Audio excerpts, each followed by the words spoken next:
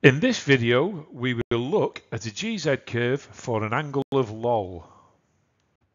This is what a GZ curve for an angle of Loll looks like. Let's now study the GZ curve in more detail.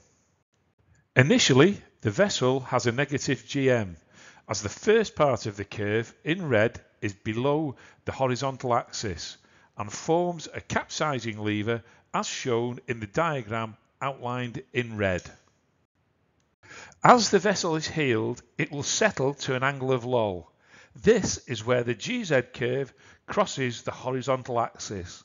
The diagram in the red box shows there is no righting lever.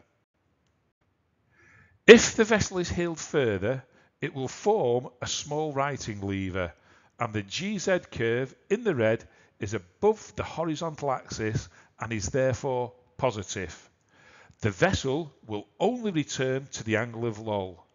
Note the area under the GZ curve is a lot less than normal, as the curve is flattened and consequently the vessel has lost a lot of dynamic stability.